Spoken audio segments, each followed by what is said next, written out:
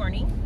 The Lord gave me this message and was unfolding this to me, I don't know, within the past week or so. And today is February 7th, 2024.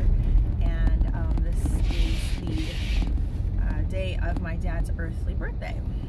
So happy birthday to my dad in heaven. And as I was thinking about today, as I was driving, the Lord just put it on my heart. Remember that message that I unfolded to you and you were waiting for the right day to share it? This would be a good day to share it. So I miss my dad. I think of him often. And he would have been 74 today.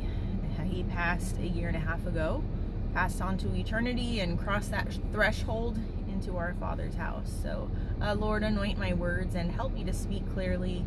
Let your message come through and prepare every heart to receive what you have, Lord.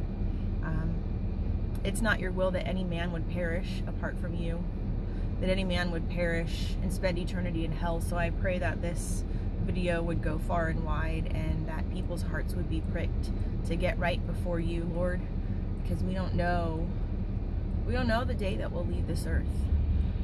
It happens in an instant. In Jesus' name, amen. So my dad passed away, like I said, onto eternity a year and a half ago at 72 years old. And after he passed, we ended up making a couple house keys to his house after he passed away. So I was making this house key down at the house key place, and I realized, now I have a key to my dad's house. It's the first key I ever had to my dad's house. I'm 42. I guess I was probably 40 at that point, around there. And I was like, wow, like, it was really odd because it felt really special to me that I finally got to have a key to his house. But it was odd because he wasn't there. And it was odd because he didn't give it to me. And there's pain mixed in there because I can remember being a tween and a teenager, and all I wanted was a key to my dad's house. My parents were divorced and my dad had his own apartment, and I remember I would go visit, a couple times I'd ask for him to give me a key so that if I got there when he wasn't there, I could go inside. And he couldn't give me a key. And I understand the reasons why now. But he could not bring himself to give me a key to his house, and he had good reasons, but he didn't understand, man, how much that hurt me and how rejected that made me feel. This is my own father. And to me, a key to his house was kind of like a key to his heart, you know? So he passes away, and I have a house key, and I put this special little thing on top of it so I can easily identify it. And I live in a different state.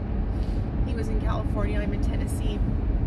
So I have the key hanging on my key, where my keys hang. So every time I walk by it, it's this memory, and it makes me smile. I'm crying right now. I'm very emotional.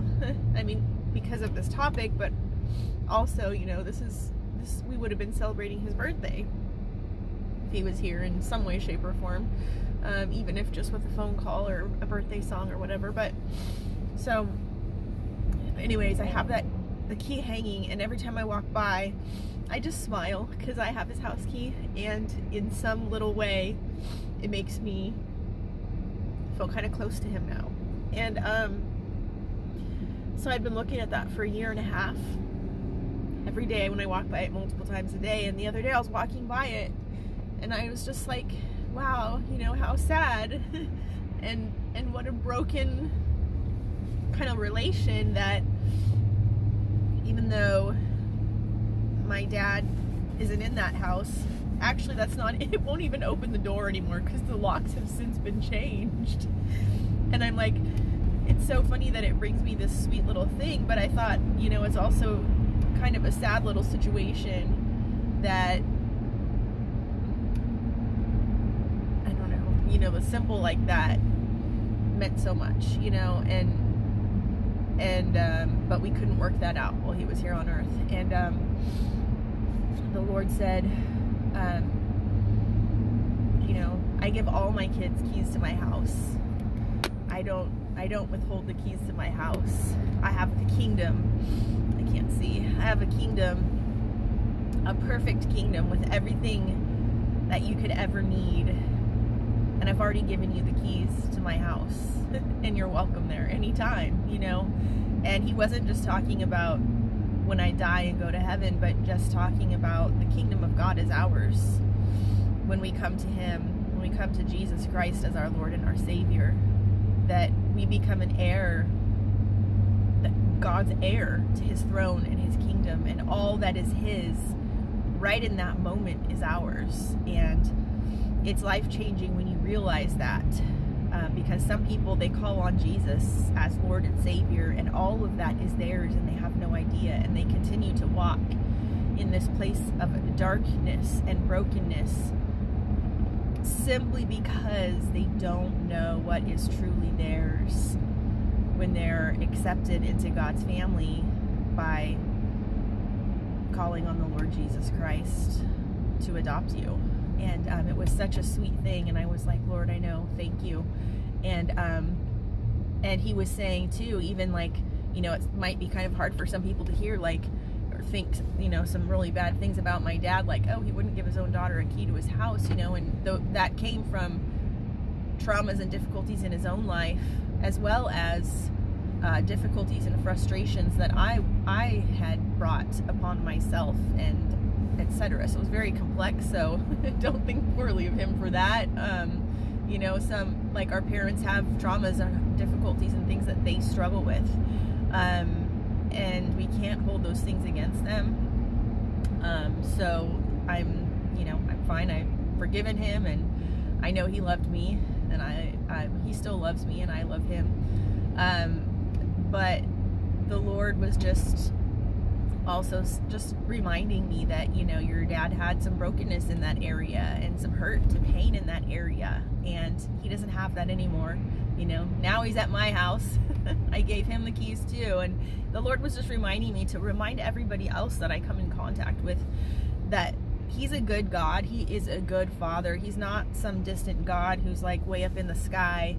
When you call on the Lord Jesus Christ to be your Lord and your Savior and your Father and your best friend and your healer and your counselor, and you ask him to send his Holy Spirit to come live within you, he's right there with you always and through it all. And he instantly gives you the keys to his kingdom. And like I said, the keys to his kingdom are keys to overcoming the things during our time on earth that are trying to overcome us, that are trying to take us out, that are trying to ruin us, that are trying to